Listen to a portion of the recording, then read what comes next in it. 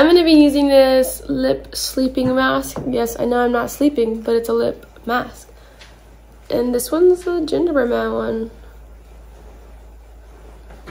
It smells good. I'm pretty sure it doesn't taste good. I don't really normally like the taste of lip balms and lip mask. That's normally why I get chapstick, and I always get Carmax, because of that one I don't mind the taste. We're just gonna get ready to go to the zoo. And then for primer, I use the Milk Hydro Grip. I love this primer. It works really, really good. A good dupe is the e.l.f. one. And it works really good, but I feel like this is more like a grippy one that's like, it goes on smooth and then it turns to like a grip, where I feel like the e.l.f. one is just like sticky automatically from the get-go, even when you take it out of the container and you pump it on your hand. I feel like this is more like it gets sticky. So I personally like this one a lot more, but if you're on a budget, the e.l.f. one is really, really good. And then for foundation, I'm going to be using my Fenty foundation today. And then for my eyebrows, I'm going to be using the Anastasia Dip Brow in Soft Brown. I know a lot of people like to use pencil, but I don't really like using a pencil, to be honest. I feel like when I use pencil on my brows, they're just more natural and like sparse. And I like more of the fuller Insta brow type of look.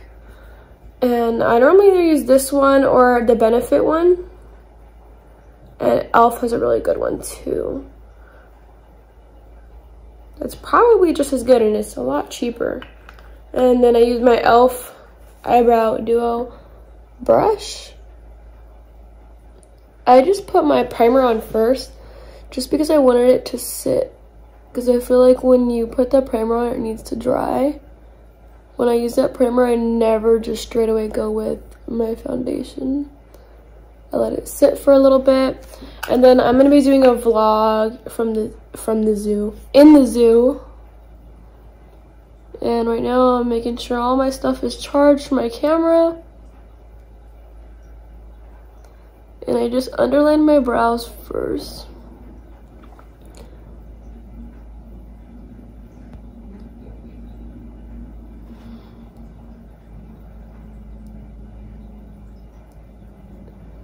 And sometimes I mess up just a little bit, but that's why I like to do my eyebrows first, just in case if I mess up, I could clean it up with like makeup remover, foundation, or concealer. Or even when I prime my eyelids, I also conceal at the same time. So all of that will be cleaned up basically. And I use this a lot, as you can tell. I feel like when I do my eyebrows with pomade, I could buy the pomade, and the pomade's like 23 bucks, I think. And I feel like a little bit goes a longer ways with pomade. Where when I use pencil, I keep having to buy more pencils. And a lot of people I know go through like a pencil in a month. And I'll go through the whole entire pomade in like a year. Or until it just dries out and is no longer good anymore. Because, to be honest, I know they have expiration dates, but when it comes to pomade, for my eyebrows, I normally just end up scooping it out. Or I just feel like it's eyebrows. It's not as big of a deal as, what is it called? As your face products. And then for my eyeshadow primer, I'm going to be going in with the P. Louise base. This is the number 2 base. I normally try to go to a pretty thin layer because I'm going to be carving my eyebrows out with it on the bottom. And also, if you go to flip with this product, it does crease. So the best way I have found to use it is take like a flat brush like this, which is one of the BH Cosmetics brushes, take this and just outline your brows on the bottom. And I know I make a weird face. I do this all the time. It's a bad habit.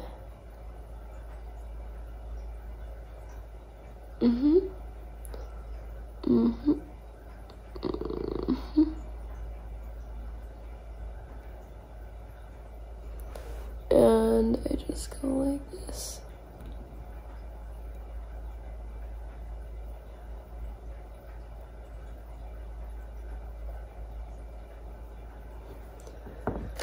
And then I go with like a blending brush or a buffer brush, and I just buff the bottom of my eyeshadow primer down.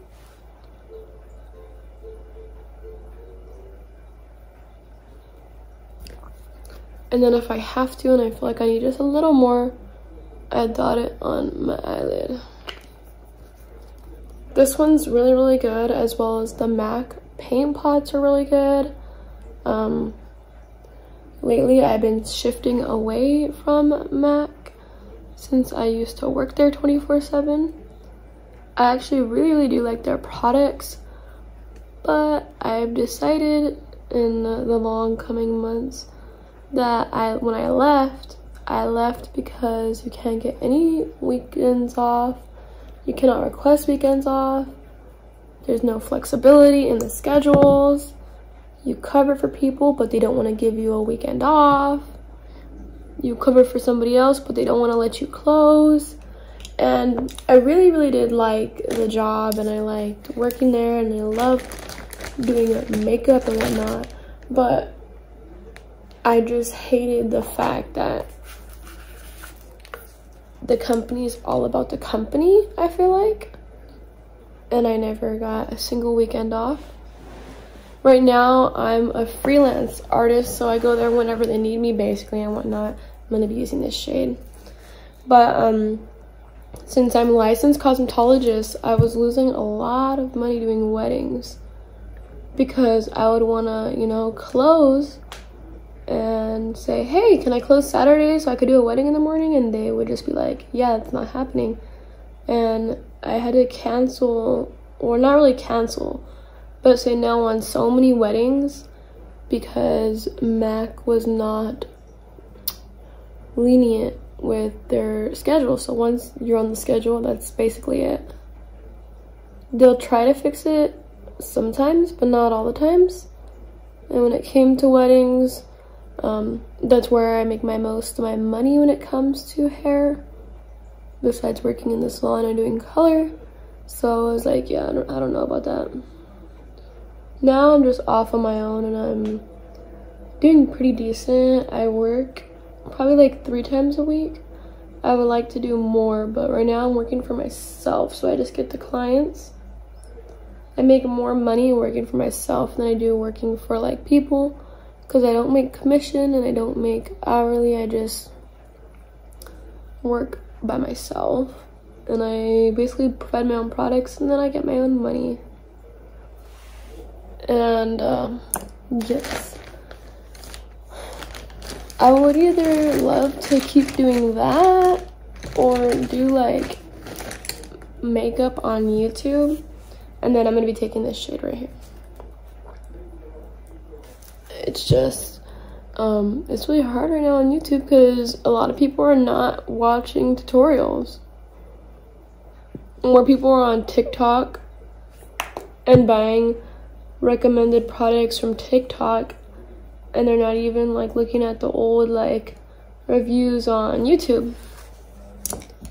And it's hard because I'm not even big on YouTube yet. Hopefully I become there one day. But it's hard because I'm not even big on YouTube, and I'm not even getting the video views. And the bigger people aren't even getting the views either. This one's a really good dupe is what I was talking about for this one. But if you have the money, I would splurge in the milk one. And then for foundation, I'm going to be going in with the Fenty Beauty foundation in the shade 240. And I just put this on a Real Techniques brush. And I believe I got this brush from like, not last holiday, but the holiday before. As long as you properly clean and sanitize your brushes, they do last really long. And yes, I always get a couple of shades darker. And my foundation is always darker because this is my summer shade. And then if I have to lighten it, I will just use concealer. Because I always use concealer every day anyways. I don't normally like to change my foundation shade like some people do. Some people go lighter in the winter and then in the darker, in the summer, in the darker. In the summer they go darker. But I just stay the dark shade all year round because this is my summer shade. I like the tan all year round. And all I do to make it look natural and lighten it is concealer. See, so it's not bad on my neck. I just feel like my face is very white compared to my neck.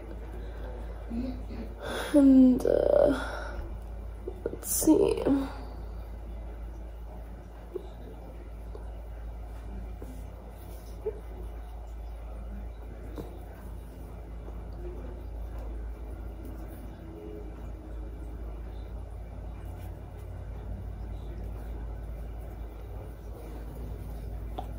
And then my powders and then my concealers are always a little bit lighter.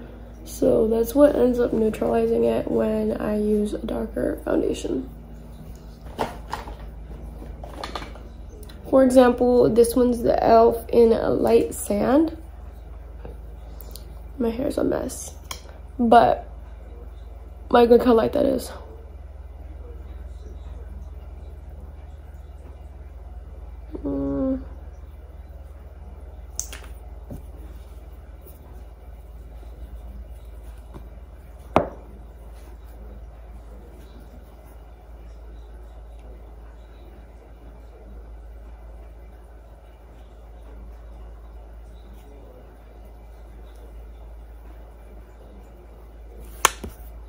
And then I'm just gonna blend under my eye. And I know some people tend to go with like a different brush or another like sponge, but I always go with the same brush because I like to use whatever is left over on the brush to already blend what we have.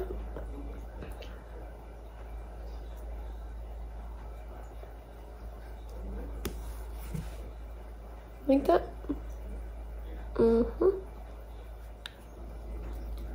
And then this powder is in the shade NC25.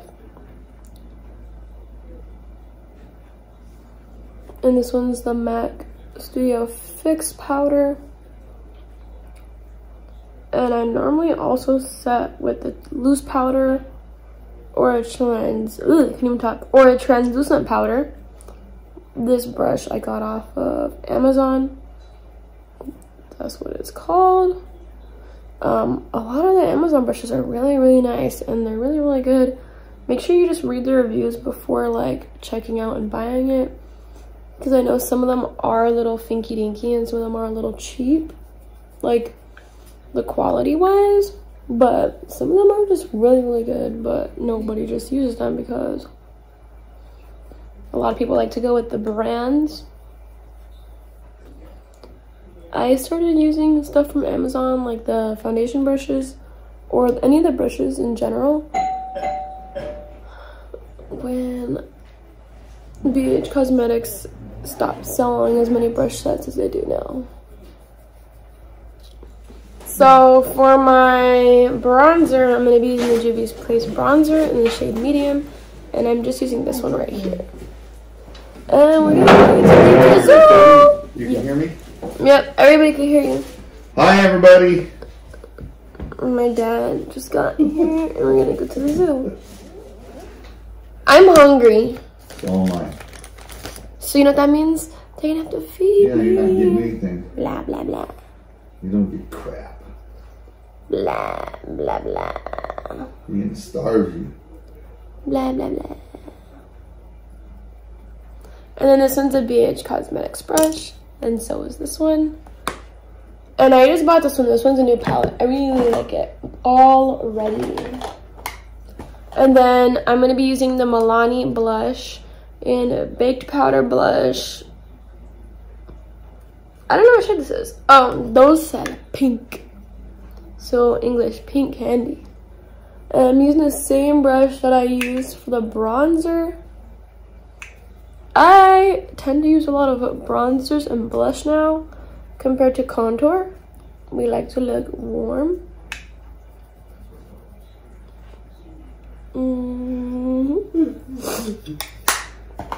And then I'm just going to be blending a little bit of the eyeshadow under my eye. Why are you laughing at me? No, when you I'm bought. using this one. No, this is one of the ones I've had forever. The ones that I bought didn't come in yet. I know, I keep getting the UPS. And then I'm going to be smoking under my eye. I know my dad has, my Ulta account is under his account. And since yesterday was Black Friday, I ordered a lot of stuff from Ulta. Like $200 worth. Because I ordered another one. Another package. That I'm supposed to go pick up. I ordered one package that I have to pick up. And then one package that is going to come to the house. You're not gonna get me close to that mall. What? I said, you're not going to get me close to that mall. I like that mall. And then I'm just putting some, making sure all my face is set and baked.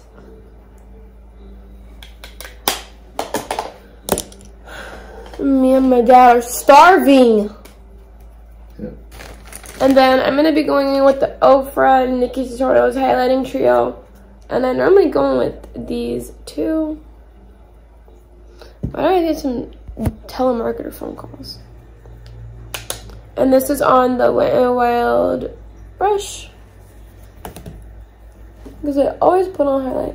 I know not a lot of people use highlight as much as they did before. Like when highlight was super big.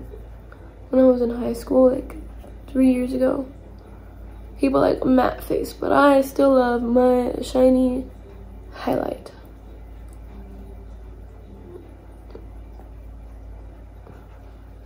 And this one's a really, really pretty highlight. And sometimes I go a little overboard. And then I just go like this.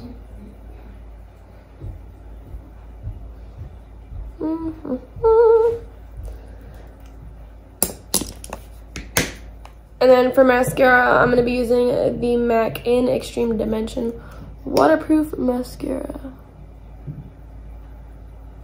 You expecting it to rain today? No, I have allergies. So I always wear waterproof because I have allergies. And my dad likes to be a silly goose, but... Oh, that makes sense. That's a good idea. I'm glad I thought of it. So when my eyes get watery, my mascara doesn't get messed up. And I always like to use this one or the L'Oreal Telescopic Mascara in waterproof.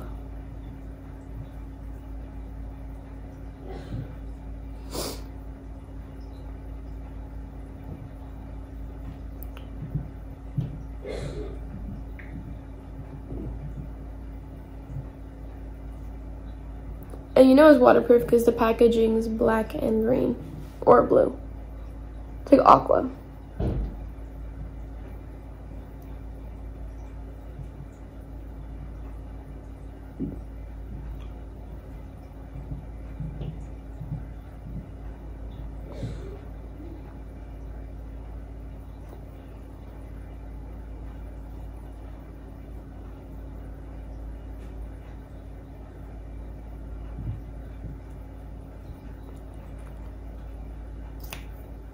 And for lipstick, I'm going to be using the Juvia's Place in the shade Nile. And I really like the packaging. And it smells good. I'm about to buy another ukulele. Grandma bought it. For who? Grandma. Oh, God.